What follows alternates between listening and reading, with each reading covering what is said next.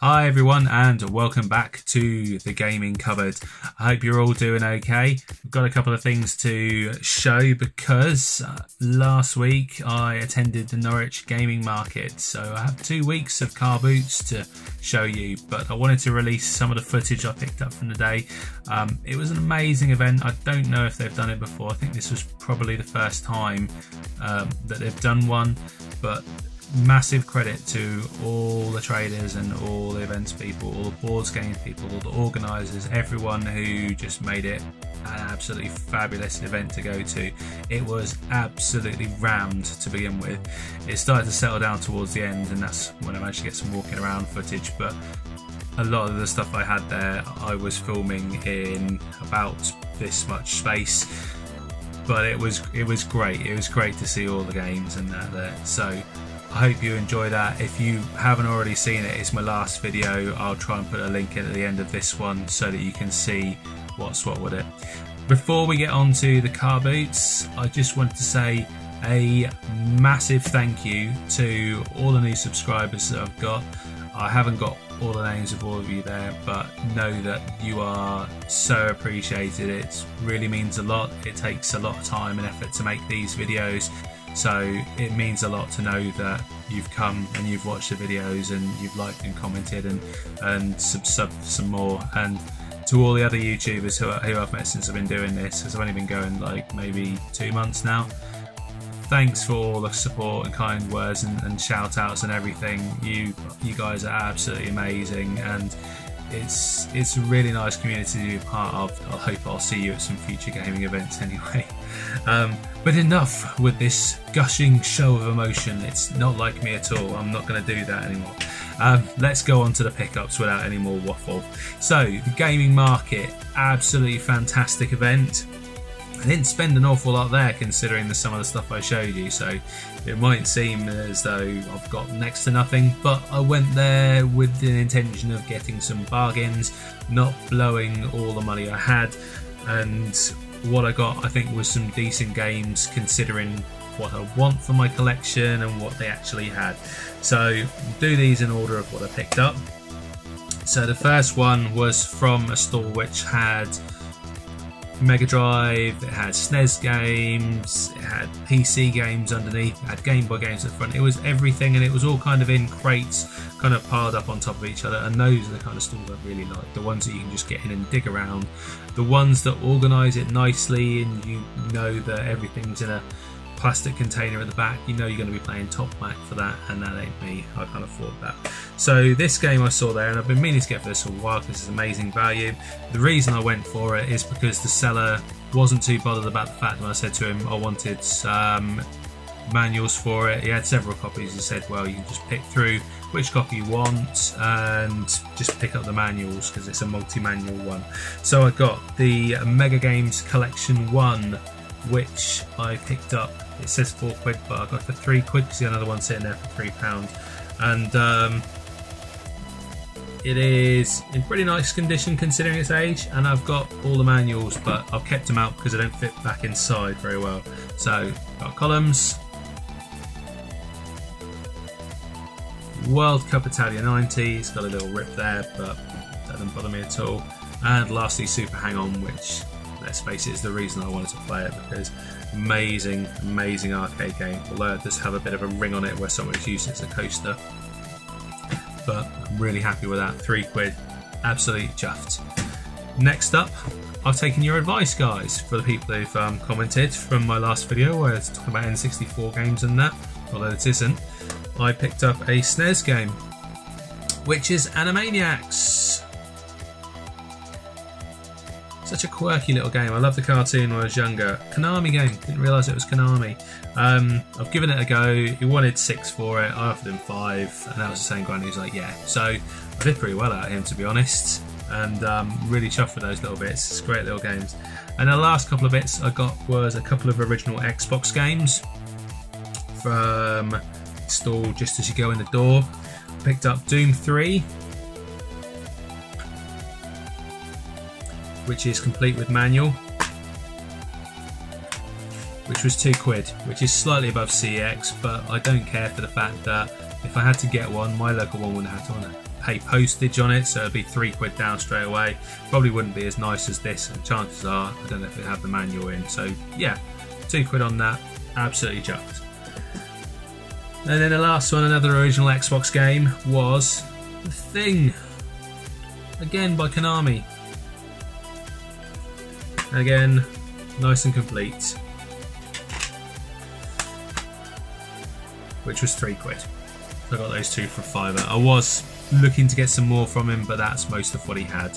And yeah, before that, I should have mentioned this, before that market, I did go in a little bit early and hit a Carboot on the way in.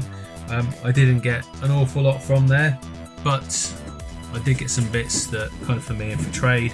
Most of them were packing up, to be honest, so I'm surprised I got anything at all. I got this, which is a bit of a tank. There's a VHS player, because it was £1 and it's got the composite in.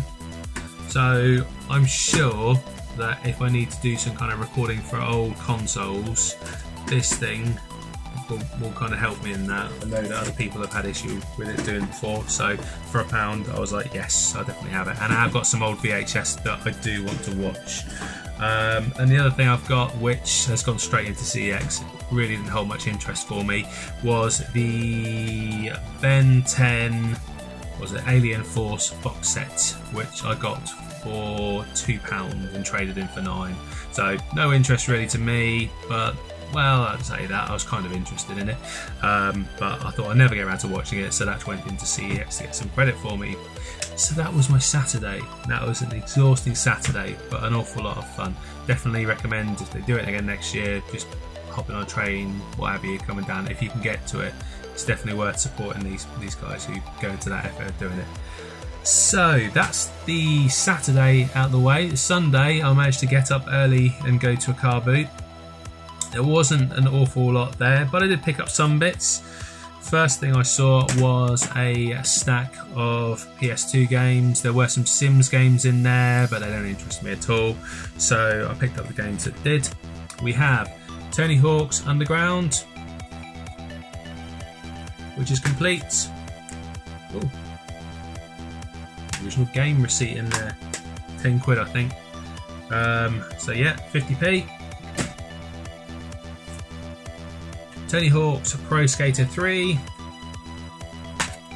complete with manual, 50p. It wouldn't do 3 for £1, so I had to go pay £1.50. It's bad for a tight ass like me. The last one I got was Shadow the Hedgehog. Shadow the Hedgehog, which unfortunately doesn't have the manual, but I've wanted to play this for a little while, so quickly pick it up and give it a go, put it in my collection. So I didn't get to go to the Saturday car boot this week, and I didn't see the guy with all the Fallout Ultimate editions. To be honest, I picked them all up, I thought, but I didn't see him there with the other games, and I was a bit confused as to why I hadn't seen him, but I found out why. At the Sunday car boot, there is a guy who is a bit of a trader. He's on some of the Facebook groups, certainly around my way. I know that he does trading games, and he'd bought up all of his stock, and he was selling the games at £2 each rather than £1 each.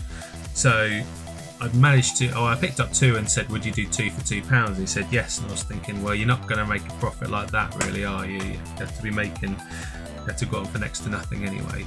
But I got another Fallout Ultimate Edition, which has gone to CX off with Ben 10, and I picked up Fallout 3 Game of the Year Edition for myself, but I'm a muppet and I didn't check the disc, and the disc is absolutely scratched to shit. So I'm really annoyed about that, because that I wanted to get for myself. I love Fallout 3. It was such an amazing game when it came out. Was it 2009, 2010? Maybe even earlier than that, but I really love this game, so I was really kind of annoyed at myself. A little bit annoyed at him, to be honest, but yeah, I suppose he's got to trade anyway. And he had a couple of other games in his collection that he was selling off. He had some Mega Drive games, and these he wanted £6 each for, so I picked up Micro Machines 2, which are fabulous, like party games you can play with a couple of people, which is complete with manual. Manuel is in the house. Get in there. And Micro Machines 1, which again is complete with manual. They were £6 each. I said, would you do 2 for 10? But it was like, no. And I was thinking, well, you've got to try, haven't you? But no. And that was it for the Sunday car boot. Not really very much. So yeah, that was that week really. But I had a little bit of money left over for next weekend. So the Saturday car boot the following weekend, there was really very little in the way of games, to be honest. It was barren to the most part. I managed to pick up some bits which I'm gonna like stick in to trade off. I'll show you briefly, they're a bit boring. I've got 4 Memorex tapes, somebody's had one out because it was a 5-pack, I got 4 of them. And I got a grow blind, which is a blackout blind for like toddlers for £2, which I know go for about 20, so hopefully make a little bit of money on that. And yeah, the VHS I got along with a pair of Turtle Beach headphones, which I'll try and put a little tag in up there just to show you what they were. And I got the videos in them for £5. I think you want £3 each, so I've already made my money back on the headphones, which I traded in for £8, and the videos I think I'll get probably over a tenner for it, maybe even a little bit more. And yeah, I say it was barren. I got 1 game for me that weekend, which was sitting there. He wanted £2 for. I said for £1, and he said yes, and it is FIFA Street on the GameCube, because I'm not going to leave a GameCube game sitting around complete with manual for £1, because I do love the little brick. It's still an amazing little lunchbox of a system even now, and it's still quite cute. So yeah, that was that. Actually, before this Sunday car boot, I made a little purchase off the Fleabay, which you've already seen Maylog sitting back there on top of my telly with half of his mace gone, which made me quite sad. So I've been thinking I'd actually quite like to pick up the Elder Scrolls Online limited edition packet. So I saw it on eBay, and it was finishing at about 9 o'clock in the morning or something, so just before I started work. So I had a punt, put in a bid, and I won it. And it's saying it was like new, which was great. And then it was delivered by Hermes, which made me think, hear horror stories about Hermes. But actually, unfortunately, it was damaged. I'll lift it up for you to give you an idea of scale. But it is a big boy. It is a big boy. I'm going to need some big shells for this. Look at that. That is absolutely freaking enormous. Put it on my mantelpiece, really, not even in my game room. Oh. It's pretty weighty as well with it. There you go. I'm going to put that down out of the way before I slip a disc or something doing that. But yeah, when I opened it up, the statue unfortunately is broken in exactly the same place, but the other part of the mace is there. Get down there, boy. Yeah, so I messaged the seller, said it's not as listed as, it's obviously not got broken in transit from the way it's packaged together. I didn't want to send it back though after that, because I got it for just over 20 quid. I went, would you do some kind of refund to reflect the fact that it is damaged inside? They're like, okay, fine, how much are you looking for? So I said 5 and they accepted. So considering postage was about £3, which is pretty decent to be fair. I got the whole lot for under 20 quid. The game was sealed. I have since opened it to have a look, because it is quite beautiful and the artwork's in there. There's a little bit of damage inside to the inserts, but other than that, really happy with that. To get that for under 20 quid is amazing, because people are trying to sell the figures on eBay for 75 quid on their own, and I'm not paying that. So yeah, I've got a spare Maylog now. I might put them as bookends, I don't know, some kind of gothic bookend situation. But yeah, I think that was, I actually wrote it down, it was £18.61 after the refund I had back. So stoked, chuffed to bits to have that. And yeah, that moves me on to the Sunday car boot to finish off the last weekend. I got there early, and there was a lady there who had an Xbox 360 out with a few games sitting next to it, and she actually had a game from the original Xbox, which was The Punisher, sitting there. It was without manual and a little bit scratched up. So I said, are you selling any of these separate? Are you selling it as a bulk lot? I'm interested just in this one. I didn't know it was backwards compatible anyway, it might not be. But I said to her, would you split them up?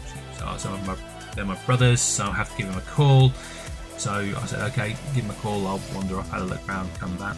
And she said she wanted £2 each for it. So I was like, considering the Punisher was in a bit of a bad way, I left that behind, but I did pick up this, which is Minecraft on the 360. Never been a fan of Minecraft, but it trades in for a bit. Although I did try with CX and they wouldn't take it because it said it was too scratched. However, the key with CX is perseverance, because they do take scratch games, but they just don't realise it sometimes. But I think that they will. If not, I'll give it a bit of a clean up, to be honest. It's not that bad. It's not that badly scratched at all. I think they're just being picky, because sometimes they are. Yeah, so that was one of my 2 pickups on the Sunday Carboot, and I'll tell you why my second Carboot, because there's a bit second pickup, because there's a bit of a story with this. So when I get there, there's not many cars. It is quite a small car boot, but it does pull in quite a lot of people early in the morning, considering this. And there was one car that pulled up, and there was an old guy who got out, and he was pulling out old typewriters. And they're nice old typewriters, to be fair. I don't have any aversion against typewriters. They don't interest me, but they look quite cool. And Lizards were all around just pulling stuff out and like going for that. And I saw, just as that happened, box console in the back of the car, and I was like, oh no, I really want to know about that. And somebody had already had it out and said, can I have a look at it? So they were pulling out, having a look. There was a bit of talking, I was trying to listen in, but I'll stand back. I'm like, you know, if I miss out on this, then I was too late to it, but I'll stick around, because considering there's not many cars about at the moment, so I don't think I'm going to get much back. And so the fact they were looking through it, this one guy and this other person, I said to the chap on the stall, have you got any games? Is that your only console that you're selling? And he was like, yeah, it's just that. I was like, damn, I really could have used some of the games with that. I really like this whole system. And so I waited around and they put it back. So I was like, okay, it's my turn now. So I picked this up, I was having a look at it, and lo and behold, the trader from the Sunday before, who I got the Mega Drive games, like trundles over as I'm like, because I opened it up, have a look inside, see what it's like, and he was like, how much is this, mate? At this point I was pretty annoyed at that, to be honest, thinking there's a degree of courtesy you've got to allow, because if somebody's looking to buy a console, then you know, you give them dibs on it. You just don't come jumping in over their shoulder asking how much stuff is. And so he just kept going, oh, how much is this, how much is this? And I'm just ignoring him at this point. So I'm like, just piss off. You know, this is, I'm looking at this, I'm going to speak to the seller about it. As far as like you're concerned, it's sold, really, if I want it. So you wait back and then you see what happens. But people don't do that, do they? It's sad, really. But luckily the seller ignored him as well, so it's like brilliant. Some decent sellers out there as well. And so I asked the seller, I'll tell you what it is in a minute. I said to the seller, how much do you want for this? And he said, oh, they're going for about 50 quid. And I didn't have anywhere near that with me, so I thought, ah, damn, okay. I said, would you do 30? Kind of waited a little bit of time, would you do 30? He's like, I do 35. I was thinking, I think that's everything I've got on me, so I'm like, yeah, okay. And I was 5p short of that, so for £34 and 95 pence, I have got a beauty to show you. I have got, oh, I'll put it around the right way, a Nintendo Entertainment System control deck with Mario. Now, I can't really do this justice on this camera, but I'm hoping you can see better than I can. This thing is mint. It's really minty, certainly on the outside. It is lovely. You can see kind of here, it's on my t-shirt, a little bit of wear to the box on that side, but absolutely nothing. The guy said his mother-in-law brought it for him or something, and he was just had no interest in it. It's gone a bit yellow inside, if I'm completely honest, so whether or not he just left it in the sun and just kept the box nice, I do not know. But I'm really chuffed to have this, because if you were to try and buy one of these at a market, I think you'd probably be paying like 100 quid, maybe in excess of. And it's lovely. The inside, the polystyrene's all lovely. It's got, I think, most if not all the manuals, all the cables are there. It hasn't got the polys, but it's absolutely beautiful. For 35 quid, I was absolutely chuffed. So I was like, yeah, sorry, £34.95, not 35 quid. In your face, trader man, I even underpaid. And yeah, so that was it. I left after that, skipping away back to my car, and I left him for the rest of it. And then I managed to go back to bed. So so that was my my last weekend, and the pickup I got from that. So as you can tell, I'm absolutely stoked to have that. I wanted an S for ages, and I got that one over there. But this one is so beautiful. So I'm absolutely stoked to have that in my collection. And that's it, guys. That's all the pickups I've made from this last couple of weekends. I will be going to the CEX and picking up some bits, see what they've got. To be honest, my CEX doesn't have that much good stuff, but when they do have some good stuff, I'll go there and get it. But thank you for watching, guys. I hope you stayed to the end, and thanks for all your support, like from now and going forward. I'll hope to see you in the next one, and take care, everyone. See you soon. Bye now. Bye.